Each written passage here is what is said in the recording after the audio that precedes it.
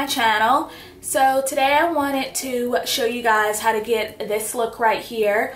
I was actually about to like run out and run some errands and whatnot.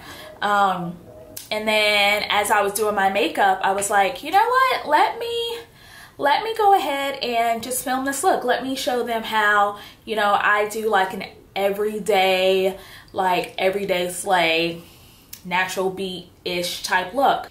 I know some people, like when they're off of work or whatnot, or when they're running errands, they don't really put on makeup, or they don't really, you know, go this far out. But anytime I'm running errands or I'm doing something, like 99.9% of the time, there's something afterwards that I'm gonna be doing. So whether it be, you know, going out to dinner or meeting up with friends or going out to lunch, like I'm gonna be doing something. So why not go ahead and just beat this face right now, and that way you don't have to do it later.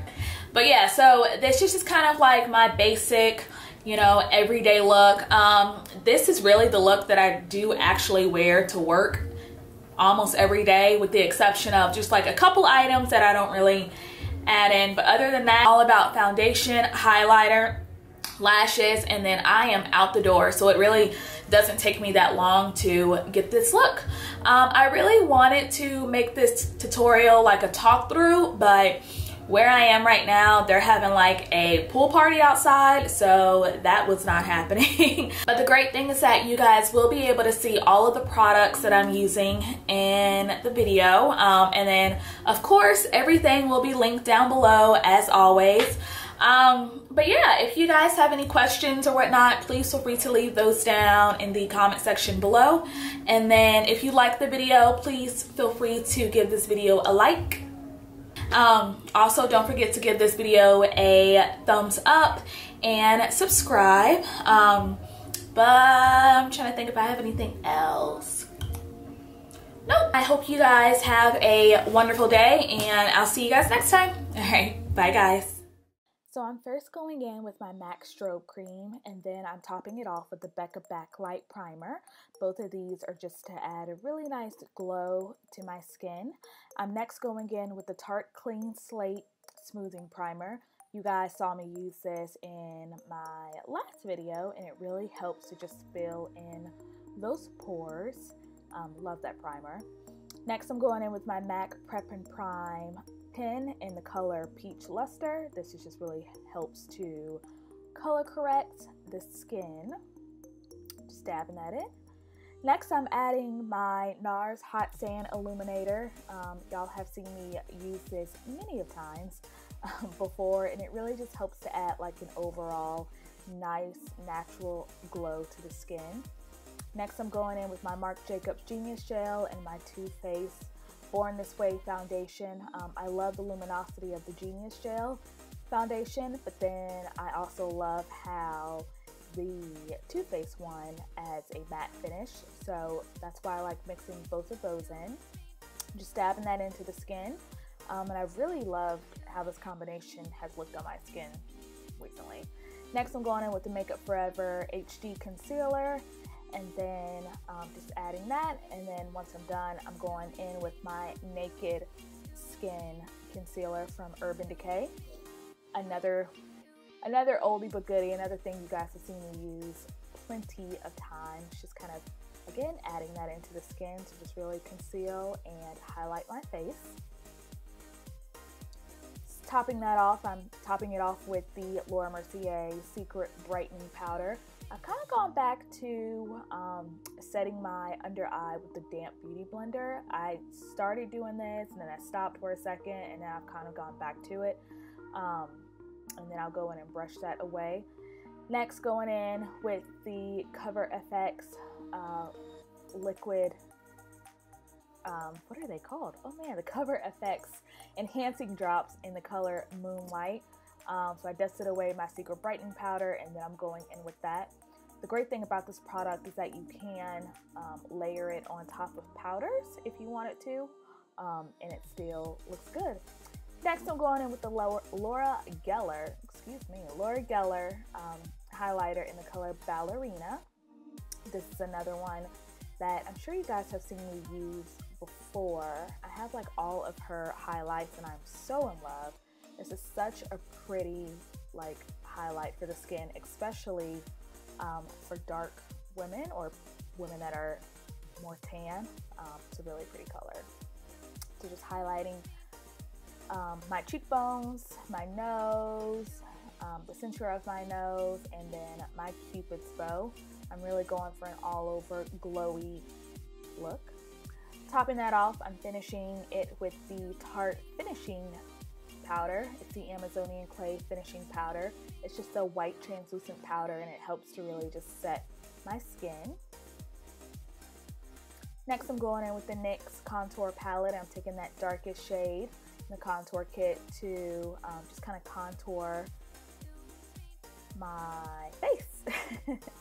I'm going to be contouring the sides of my cheeks, underneath my jawline, and then I'll also be contouring my nose as well.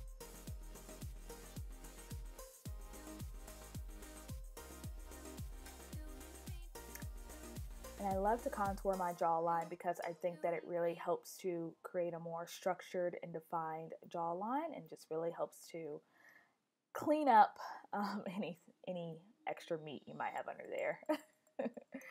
Next, I'm going in and I am just blending that out. I'm then adding my Bobbi Brown bronzer right on top. Of course, again, another oldie but goodie. I love this bronzer so much. I feel like if I were stuck on an island, this would be one of the staple items that I would take with me. It's definitely this bronzer. It's just so beautiful.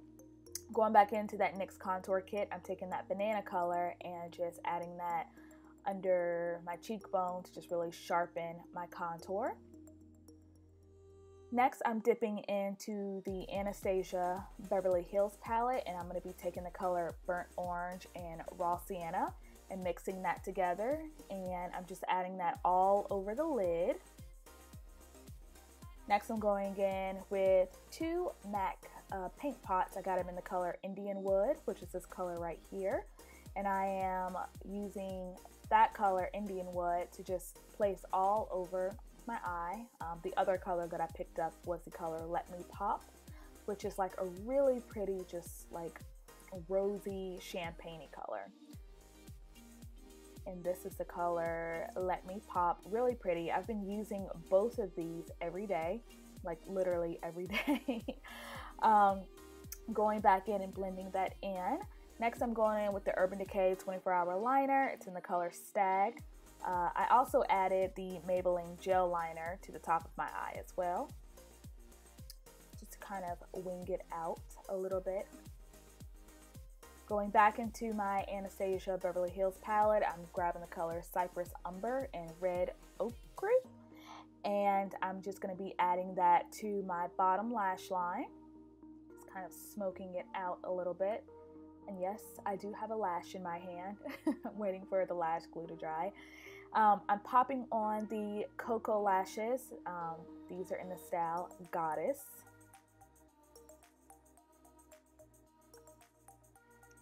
Going back in and just kind of wiping away that excess powder. And then I'm going back into the Modern Renaissance palette and picking up the color Primavera and popping that color into my inner corner just to really brighten it up.